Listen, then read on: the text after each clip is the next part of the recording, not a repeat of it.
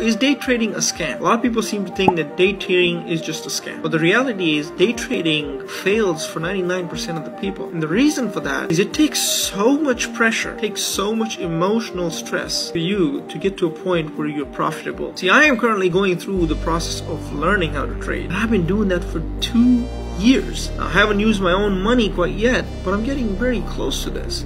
And every time I learn something new, I realize it is so easy for people to fail through this whole experience. In this past 2 years, I've tried to quit multiple times. Since I'm not a quitter, I keep going after it. And I am close to the point where I will eventually become a profitable trader. With that being said, is trading a scam? No. Can you learn it? Yes. Will it take you a while? Absolutely. But here's what you shouldn't expect from trading. Don't expect to learn this in a few days and then you take a few trades and the next thing you know, you can go buy yourself a Lamborghini. That's not how this works. You have to look at trading like you're running a business. And if you never ran a business before, it's going to be a problem for you. There's going to be a lot of stress you're dealing with. You need to learn to stay calm and you need to trust the process. And this is exactly what a lot of people fail.